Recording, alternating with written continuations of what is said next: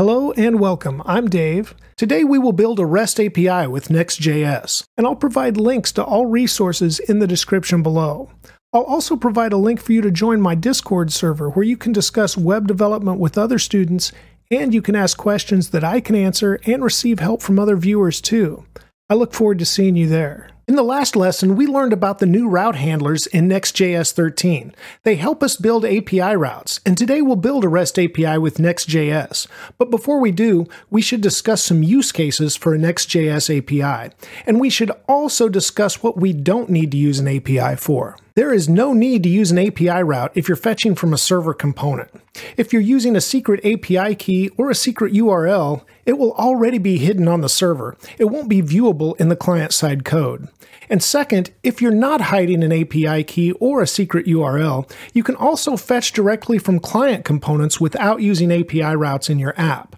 So likewise, a couple of common uses for API routes in a Next.js app are to hide secret values like API keys or secret resource URLs.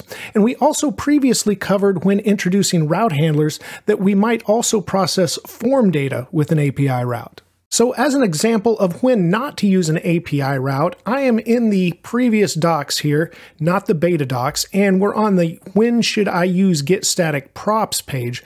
Well, we're not using get static props in Next.js 13 with the beta docs and the new features we're going over.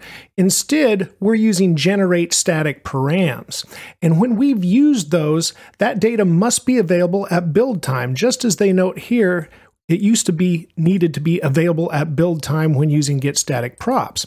And, if you're building your app, well, that data won't be available from an API route because it's being built at the same time. So that's going to result in a build error. So that's one example. Of course, I already recommended not using API routes for server components.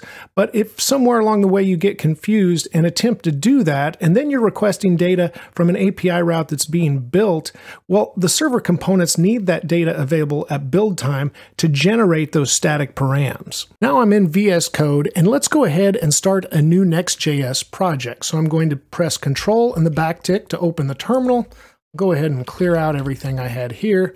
And then I'm going to use the command that we found in the beta docs before to create a new Next app. Notice it says create Next app at latest, and we're going to discuss this because version 13.3 was just released a few days ago. Now version 13.3 still has a few problems, so I'm going to talk about that as we go, but I'm going to call this new project Next.08 just to fit into my series here with the different folders you see in my file tree. You can call it REST API or whatever you decide to call it. Okay, after we do that, we'll say yes to TypeScript, yes to ESLint. Notice this is new in 13.3. Would you like to use Tailwind with this project? Even though we're not going to use Tailwind today because we're creating a backend REST API, I'm going to say yes, just so we can look at those changes.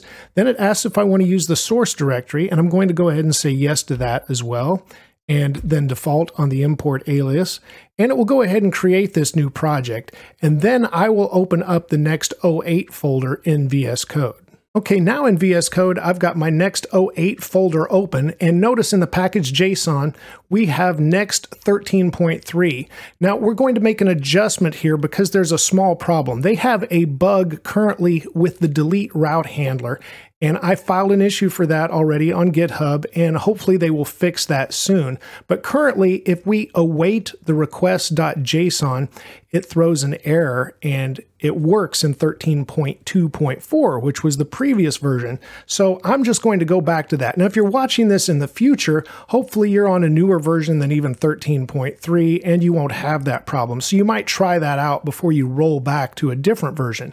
I'm going to press Control and backtick to once again open that terminal window. I'm just going to type npm I and then next at 13.2.4.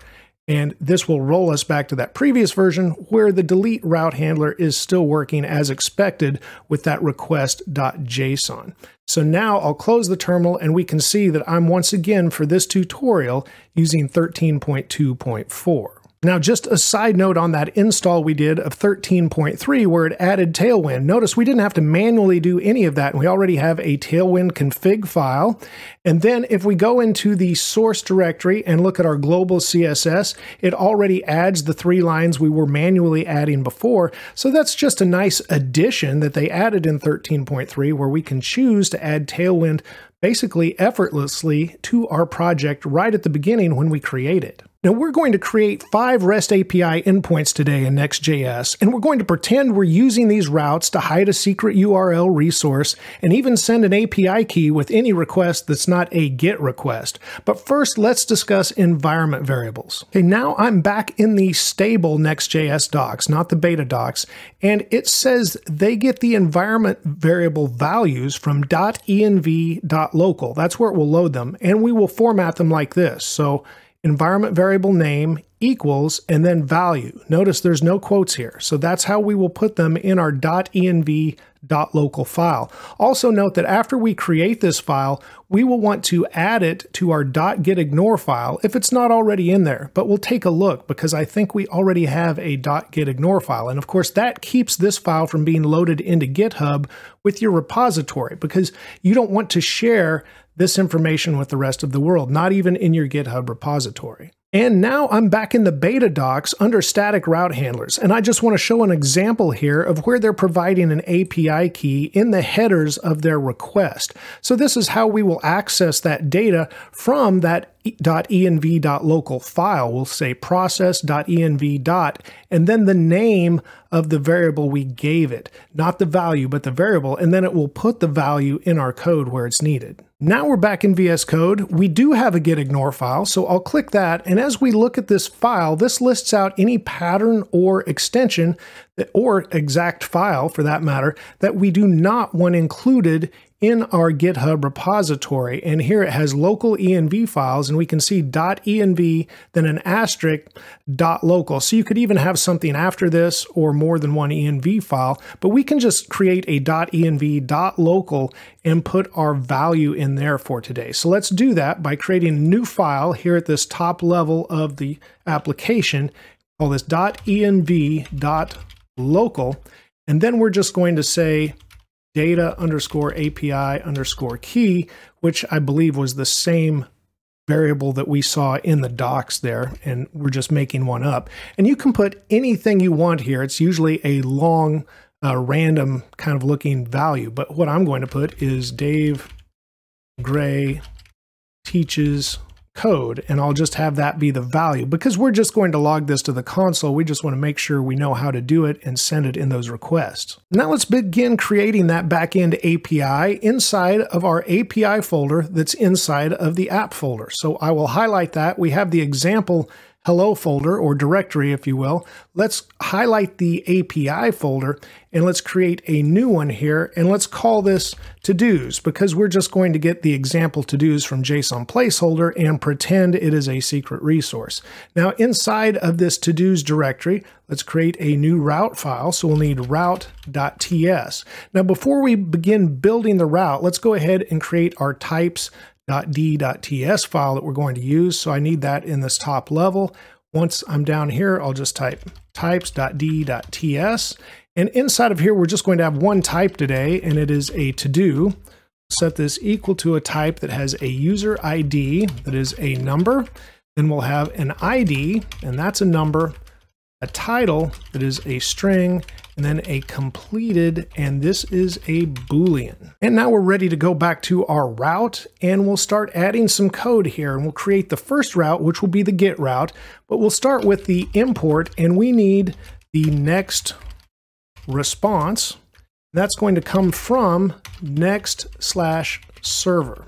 After that, we'll go ahead and define our data source that we can use in each of the handlers. So I'll say const, let's call this data_source_URL, and let's set this equal to that JSON placeholder URL. I'll press Alt-Z so it wraps down, but you can see JSON placeholder.typecode.com/todos, and this will give us 200 to-dos that we can request, and of course send all types of CRUD requests too. So create, read, update, delete. So now before I begin the first route handler, you might want to use this tutorial as a challenge. So maybe you want to pause here and try to create the route handler before you see how I create it.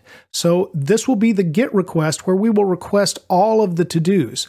Now you can go ahead and do that first if you want to, or just follow along with me. We'll start with export, since I get lowercase, async function, and it is a GET handler. Now we're not going to send the API key with any GET request. So here we can just get our response right away. Once again, lowercase, and I'll just call it res for response. Then it's going to be await fetch, and we're going to fetch the data source URL that we have above. And it's just a simple GET request to dos, so we don't need to add anything there. And after that, let's define our to-dos, and it is a type of to-do that is an array of to-dos. Then we'll set this equal to await, and once again, response, then JSON. So we get that JSON response there. And then we can return next response.json and just pass in the to-dos. And that should finish out our simple GET request route handler. Now let's go ahead and test this handler. So we need to start our application with npm run dev. And once it's running, we're going to use, well, basically anything we want. I'm going to use Thunder Client. You could use Postman if you're more comfortable with that, or there are some other extensions that also allow you to issue requests. We'll be looking at localhost 3000 and then /API/todos. So I'll go ahead and close the terminal. I'm going to use Thunder Client, which I have right here. If you don't have the Thunder Client extension and want to get it, you can search for it in your extensions. It's 2 words, Thunder Client. There we go. And it looks like this. You can see mine's already installed and enabled. Good to go. So you'll see how I use that. I'm going to choose Thunder Client here from my bar, and then I can issue different requests. I'll create a new request here. This will be localhost 3000, then /API/todos. And now we can just send the request, and I have an error because I left the S in the HTTP. I need to remove that because here on our local host, and if we look back at our terminal, we'll see it is just HTTP and not HTTPS. So we'll close that out again, and hopefully I won't make that mistake again, but it's very easy to do. But here we got the 200 response, and we have all of the to-dos we've received. You could scroll through all 200 of those if you want. I can even drag this up a little bit higher if we want to. And of course, with the other requests, we'll be sending a body as well. So we might need a little room for that. But that works as expected. So our GET route handler is good to go. Okay, let's go back to our route.ts file, and now we'll go ahead and create the delete route. I'm going to scroll for just a little room here, and now at the top we'll type export async function, and we'll use the delete route. Now this will receive the request, and it is a typed request. Now we need to receive the ID in this route so we know which to do to delete. So I will destructure the ID that is coming in, and this is going to be from a partial to-do type. We'll set this equal to await request.json. Now just a note here, this is the portion that currently just the very new version 13.3 is having an issue with. So this is why I rolled back to 13.2.4 right now. If you're watching this in the future, hopefully there is no issue.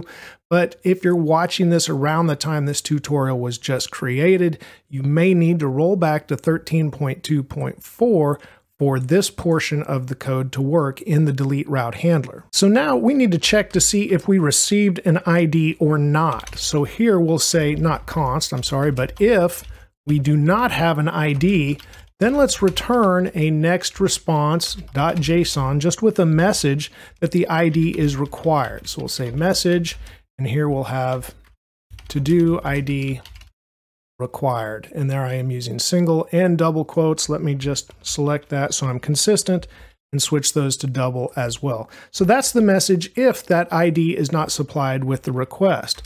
But otherwise, we can await fetch once again. And here, let's create a template literal, and we'll pass in that data underscore source underscore URL. After this, the way the API works that we are requesting from, it needs to receive that ID value right here inside of the URL. So we'll put that, but then we also need to put some options with the fetch. So here we'll have method, and that is delete. After that, we need headers, and we'll be using these on all of the requests that are not GET requests. Here we'll have the content dash type, and we'll say this is application slash JSON. And after that, we'll have our API key.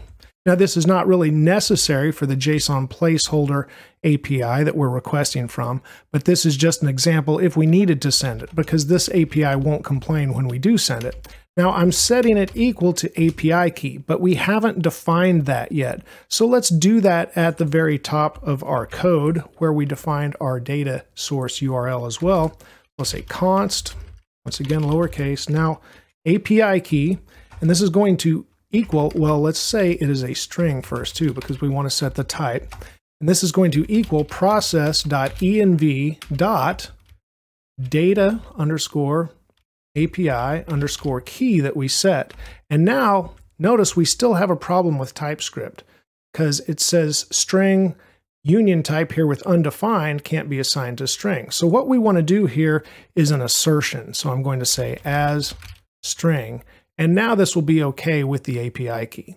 Now let's scroll back down and finish our delete route handler. So we have the await fetch, and after that we don't need to do much more. So we're just going to return next response.json, and here we can put in a message once again, because we won't really get anything back from the API when it deletes something. But here we can just say, again, a template literal, and I'll say to do, then we'll pass in the ID value and deleted. And I can tell by the red in the file name we still have an error. And when I look over here where I scroll, I can see that dot is right here, and there is the error.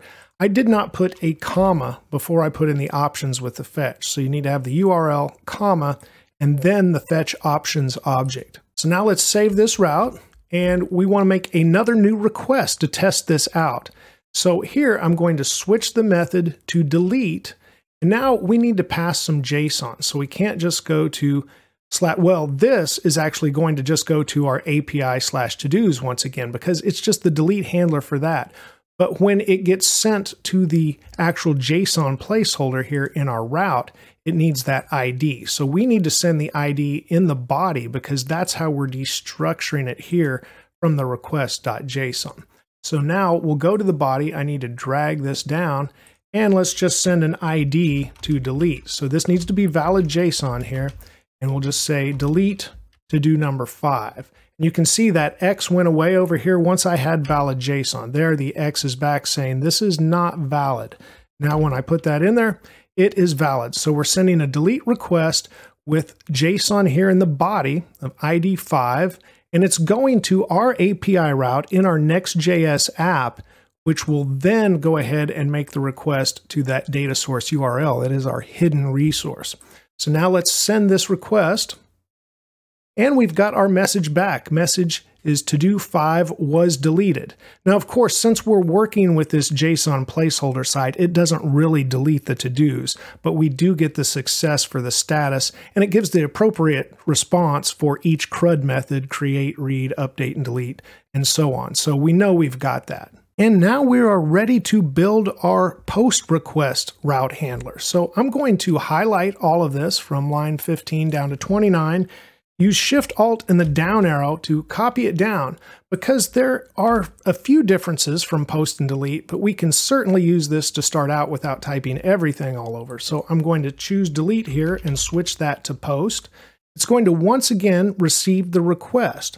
After that, it's not just getting an ID. As a matter of fact, it doesn't really need to get the ID. That will be assigned because it's a new post. It does need to receive the user ID. It also needs the title of the to-do. And now, once again, we need to check to see if we received this data. So here we can say if no user ID or if no title. And then our message isn't quite right. So instead of to-do ID required, we can just say missing required data. And now we're going to send a fetch again, but we want to get the response. So let's say const res equals, and we'll await the fetch. Now, this resource, the data source URL, is the same, but we do not need to append an ID at the end. So I'll just remove all of the template literal information, and we'll just send that directly to the data source URL. And now the method needs to be switched to post, and after that, we'll have the exact same headers, but now we're also going to have a body that we send here. So the body will have json.stringify, and we're going to stringify the data that we are sending. So we're going to send user ID, then we're going to send title, and we'll also send completed false, because every new post would be false. It would not be completed yet. Okay, and now with that new response we've got, we can say const new to do, and it is the type to do. Set this equal to await response.json once again. And now our message just needs to be changed here, and what we want to send back is that new to do that was created. So we can just put that in the response. And now we're once again ready to try out our route handler, and this is a post. So let's go to new request. Instead of an ID, we're sending a user ID, but then we're also going to send a title. And I'll just have something simple here like make the coffee. Okay, so we've got what's required here, user ID and title being sent in the body. And once again, this is going to go to our Next.js backend at API to-dos. We just need to pick the appropriate HTTP method, which is post, and then our route handler will take it from there. So let's go ahead and send this. And we've got a 200. It was successful, and we received the new to-do in return. And you can see it was ID 201, so that means it was added to the 200 that were there. Now, of course, JSON placeholder doesn't really add the to-do, so next time we would send a new one, it would also have the ID 201. It doesn't really add to its data, but it gives you the success like it did. So I can send it again, and we still get 201 back. Let's go back to our route.ts file, and now we're ready to create the fourth route and the final one that we'll add to this route.ts file, and this is the put request route handler. So I'm going to go ahead and highlight all of the post down here to line 34, press Shift and click, and now do Shift Alt and the down arrow to just copy that full post request down, because put is very similar. Now once I'm here, I'm going to change the post to put, and the put request needs to receive everything about the to-do. So we're going to have an ID, a user ID, a title. I'll put the ID in between in the same order that we did the type, I believe. And after that, we're also going to have completed. So that makes this not a partial to-do, but the full to-do type right here. Now we need to add some more checks for missing data, so we can check to see if the ID is missing as well. So we've checked the first three here. Now we can't check the completed in the same way, because if you just put an exclamation mark with Boolean, when it would be false, it would become true, and so on. So what we need to do here is you could really check to see if it is the type of Boolean, and that's what I'm going to do. You might have another check in mind as well, but that's what I'll do here. So type of completed, we'll just make sure it's either true or false. So if it's not equal to Boolean, we have a problem. Now the message missing required data is fine, so let's scroll down here. Let's switch the method to put once again. We'll keep the same headers where we're sending our fake API key. And now we're going to stringify what we're sending as well. So we're going to send user ID, title, and completed. And I'm going to change this to just say it's completed. Whatever value we receive will be what will be updated. So we'll just leave it as completed. Now notice we're not sending the ID because we need that back in the URL once again, like we did in the delete request. So I'm going to copy it down here, the data source URL, and that ID needs to be right at the end. So JSON placeholder knows which to do to update. So I'm going to just select data source URL and change it to our template literal that includes the ID at the end of the URL. Now at the very bottom, while this would work, it just doesn't seem right to call it new to do because it is the updated to do. And then we'll just copy that, and that will be the response as well. So it will just send back the to do that was updated with the new information. So now let's once again go test our route. So from here, we're sending a put request. is the put HTTP method, once again to the same URL for our Next.js API that will then handle it in the route handler. So in the body now, we don't just need user ID and title, we need to go ahead and add the ID as well. So we'll say post ID 5 is fine. And then we need to send completed, which has to be either true or false. So we'll say completed, and we'll say this is true. And that's not going to work. So we need lowercase true. I was typing uppercase true because I was just working Python as well, and that's what it likes. So once again, back to JavaScript, typing true in lowercase. Okay, we're ready to send our put request that will update the to-do with the ID of 5. Let's see what we get. And it was okay. User ID 5, title make the coffee, completed true, and the ID of the to-do is 5. Once again, JSON placeholder doesn't really update the data that it has, but it sends us a response as if it did. Now, if you wanted with each of these handlers, you could also go through and test to make sure that our messages for when it doesn't receive data that it's expecting work. So here, instead of sending Boolean data, I'm just sending my name. When I send that, we get that missing required data, which it is missing, I guess, but we could get more specific if we broke that down into a statement for each one instead of one statement that handles all of it. But either way, I believe you understand the concept of how to do that. We're now ready to create our last route handler, but it doesn't go in this route.ts file. So let's go back to the file tree and take a look at what we have here.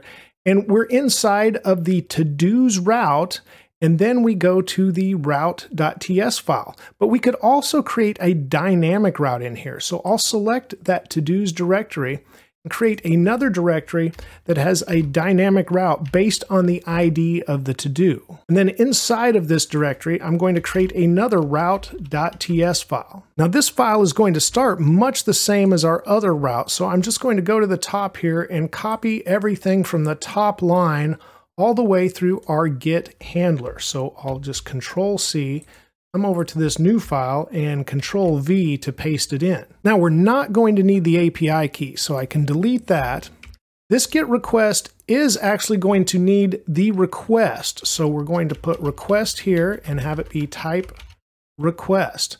That's because we need to get the ID from the request because it's going to be in the URL for this dynamic route. So here I'm going to say const ID, and I'm going to set it equal to the request.url. Now this would be the full URL as a string, and then I can say dot slice, and I'm going to slice the request.url and then use dot last index of, and I'm going to look for that last slash that is in the URL, because after that slash is actually where the ID would be. But with the slice method, we're telling it where to start, not just where to end, so we don't have to put in an ending. We just need to tell it where to start, is what I guess I'm trying to say. So I don't want the slash, I just want to go +1 and have it start and get everything after that, whether it's the to-do ID number 200 or the to-do ID number 1. So it could have as many digits after that as it wants, and we would get all of those. We just don't want the slash. Okay, now that we have the ID, we need to add that once again to our data source URL. So I could go back to where we've typed that just so I don't have a typo, and we can get that from one of these other methods that used it. So here is our template literal that has the data source URL and the ID. So I'll Control C to copy that, come back here, and I'll replace this data source URL with the full template literal. And now we're just going to get one to-do back because we're only requesting one. So I'll make this a to-do, and instead of an array of to-dos, it's just one to-do. So that's what we expect there. Now we need to just check to see if we do not have a to-do, if we don't receive one back. So let's say if no to-do.id. That's what we'll check to make sure we have a to-do. We'll say return next response.json, and we can provide a message here. So I'll say message, and this will be, well, let's put that there. We'll just say ID not found, or we could say to do not found.